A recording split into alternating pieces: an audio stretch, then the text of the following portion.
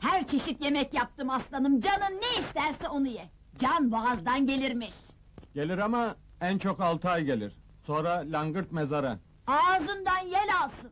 Aslan gibisin, bütün şehir seni konuşuyor! Çok meşhur oldun! 2 ay içinde başka bir mülayim oldun! 2 ay oldu mu ya? Bomba ile tenis topu oynadığından bugüne kadar 2 ay 4 gün oldu! Kaldı şurada 3 ay 26 gün. Beklemesi de zor oluyor ya. Vuslatımız ama aslanım! Seni 4 ay değil, 4 asır beklerim! Sen bekle azgın karı. Ben daha fazla bekleyemeyeceğim. Gitme mülayim, gitme! Tam adamına geldin abi. Taahhütlerimiz garantilidir. İşi aldık mı mezar teslimi bitiririz. Elimde çok yetenekli elemanlar var.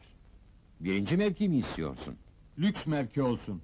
Sağlığında gün görmedi zavallı, bari ölümünde hava bassın. Tamam, anlaştık. Tabanca mı, bıçak mı, zehir mi, bomba mı? En çabuk hangisidir? Tabancayı tavsiye ederim. Anlaştık, ben gideyim. Dur! İyi ama kurban kim? Söylemedin ki. Söylemedin mi? Söylemedin, kim? Ben. Sen mi? Ben ya. Parasıyla değil mi arkadaş? Fark etmez abi. Seni çok sevdim ben. Acayip bir kiralık var elimde. Bu işi zevk için yapıyor.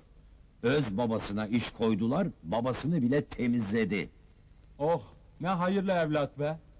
Tam bana layık bir katil. İyi düşün abi. Sonra vazgeçersen kurtulamazsın. Şerefi var bu işin. İlle öldürecek seni. Nerede bende o şans? Kaç aydır şöyle ağız tadıyla bir öleyim diyorum, ölemiyorum. Öleceksin, merak etme. Sağ ol. Yalnız katile söyle, beni yağışlı havada öldürmesin. Cemaat ıslanıp da arkamdan küfretmesin. Mermileri temizlesin. Mikroptan korkarım çünkü. Kapalı havada rutubetten etkilenirim, romatizmalarım azar. Salı günü öldürmesin, işim sallanabilir. Benden bu kadar. Katilimin gözlerinden öperim. Hadi eyvallah.